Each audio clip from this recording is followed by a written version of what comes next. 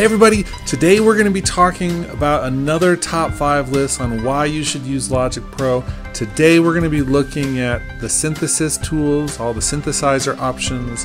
We're going to look at the top 5 things that Logic brings to the table which really help it stand apart from everything else. So watch this video. One other thing before we get started, I've noticed we're almost at 6,000 subscribers. And when I go into my analytics, it shows me how many of you have clicked that little notification bell, and only about 500 of you have.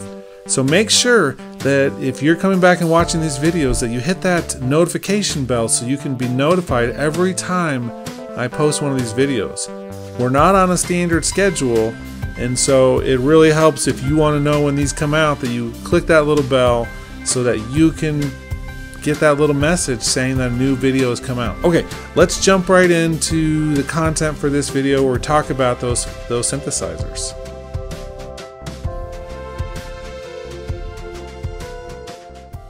So let's talk about these 5 things which I think really stand out with Logic Pro 10 in terms of it being a synth monster DAW.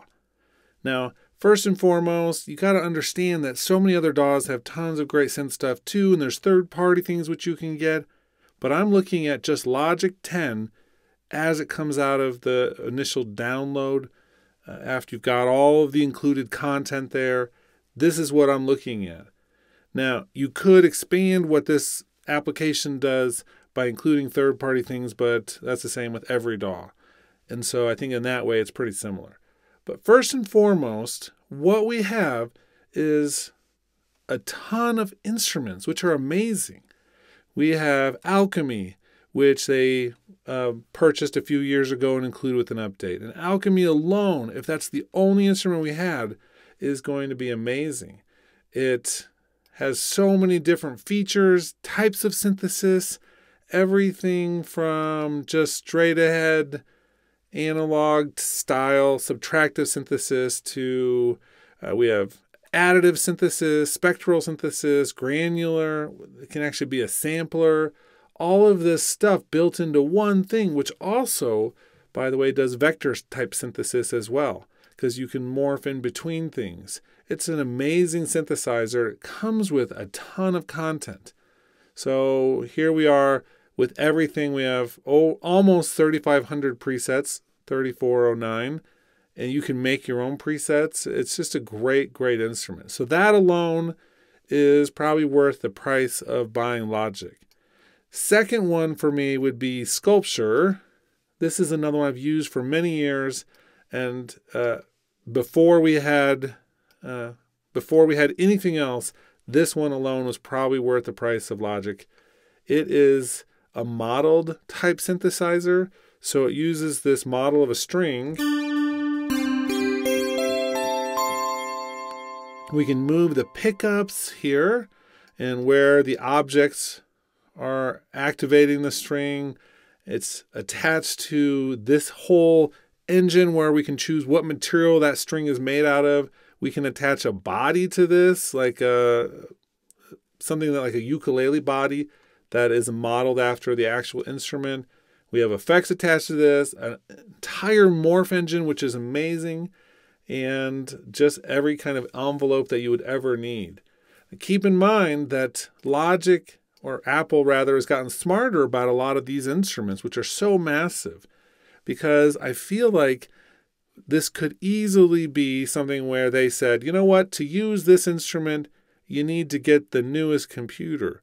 And it's going to take up all of this processing so that you can't just use the older ones.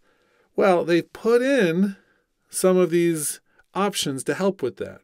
So for instance, we have the high definition, the extended, or the basic definition for render mode.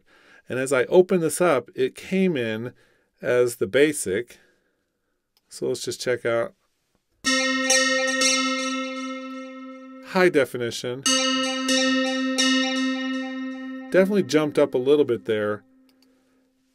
But you want to keep that in mind that if you're running out of room with your processor and you're using a bunch of this type, then you might want to switch it or make sure it's on basic. And if you are doing your final render, might switch it to high definition. But it does change the sound of it, so you want to listen to it in whichever one you're doing. going back for 1 second to Alchemy.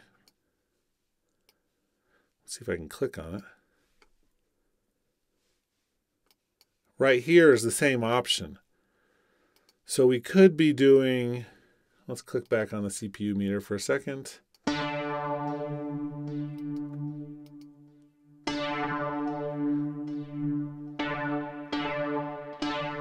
So that one is getting about 50% at the height. Ultra.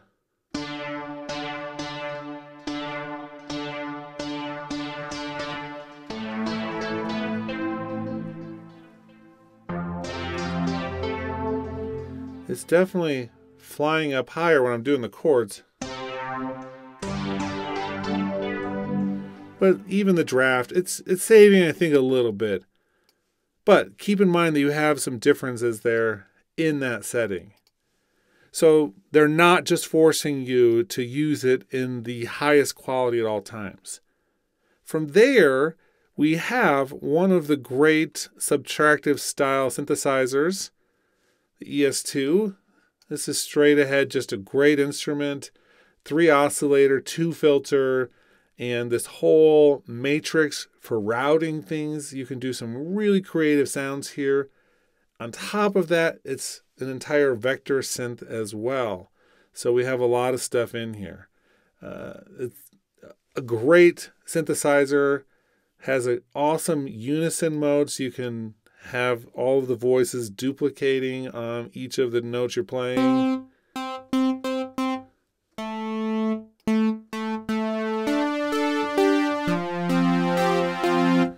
Come up with some really powerful supersaws in this thing. It's a great instrument. I don't think we have the same way to cut back on the processing for this, but it's not using as much as the other two anyway. It's doing a lot less. It's a lot simpler. From there, we have just about every other type of synthesizer still. We have an FM synth, which is decent. It's one of the old school ones. It's okay. It's FM synth. We have an ensemble synth, a mono synth, a polysynth.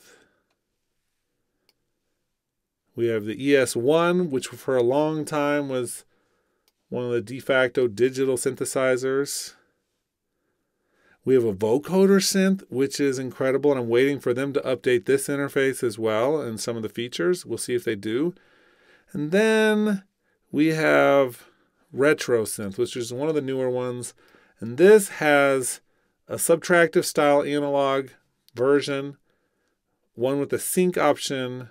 We have a table synth, so this has a wavetable option, and then another FM synth on here too, which looks kind of like a DX7, sure.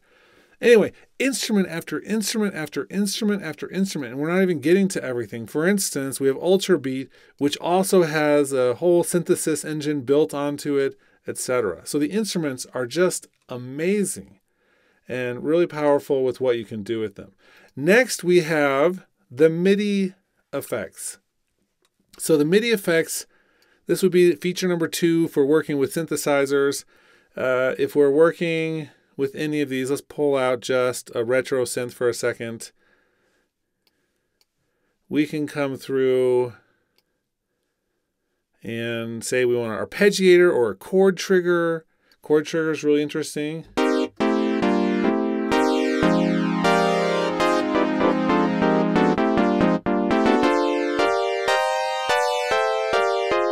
One note that I trigger on the top triggers an entire chord. Pretty cool stuff. There's a lot of things you can do with this. In addition, we have a modifier, modulator, note repeater, randomizer, scripter, transposer, velocity processor. All of these things are so cool.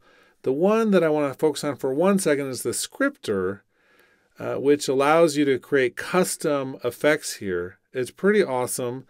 We have things like a sequencer in here. So we can actually come through and have an analog-ish esque type sequencer.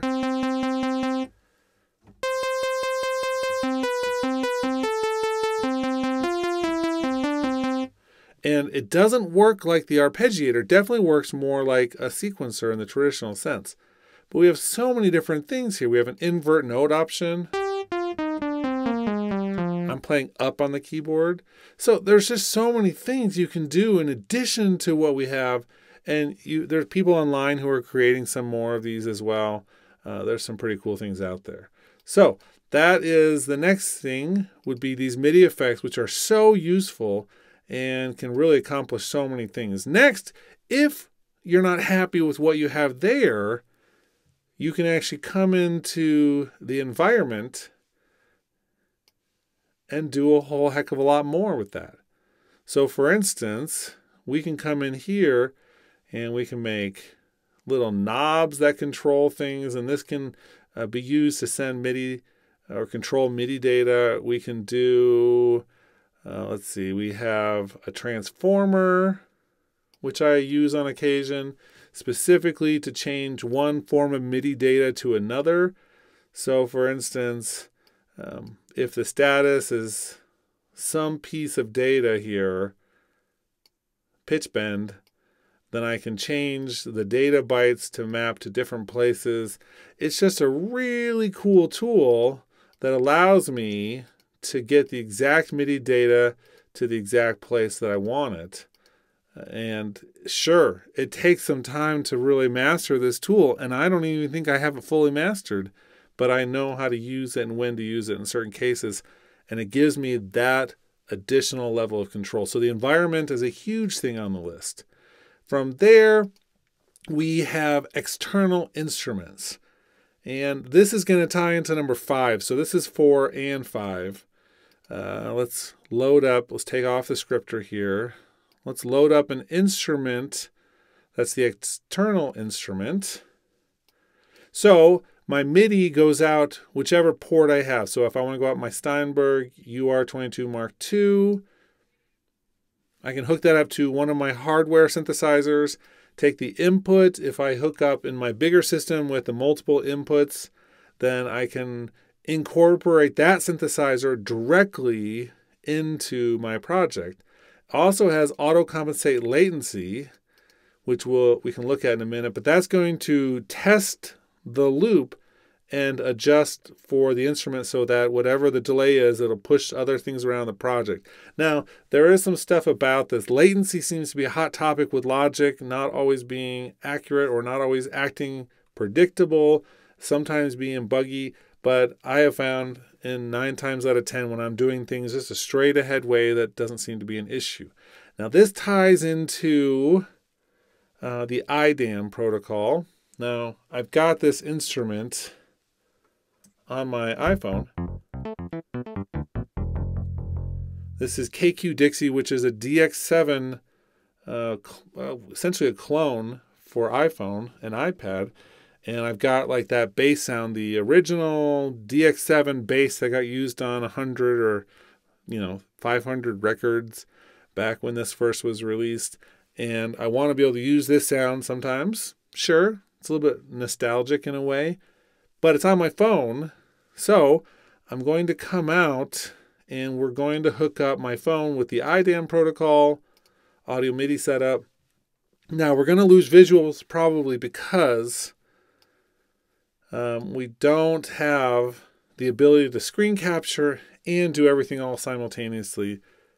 But inside the audio devices of my audio MIDI setup, my phone, it's connected to the computer with its cable. Okay, so once that is enabled, I have MIDI input and output over here and the audio device here.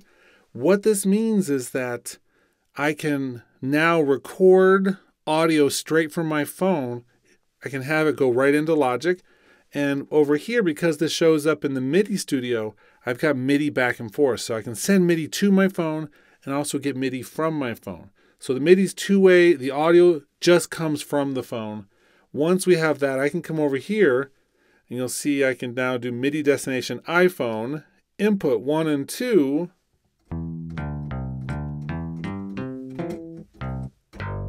Playing my MIDI keyboard attached to Logic, the MIDI is going through Logic to my phone, triggering that DX7 clone.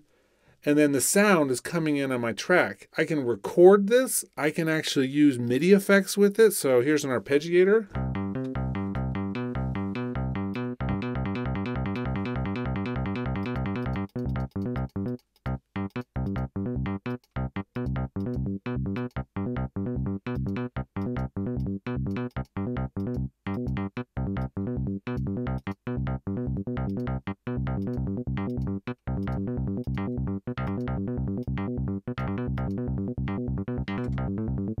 Okay, I digress.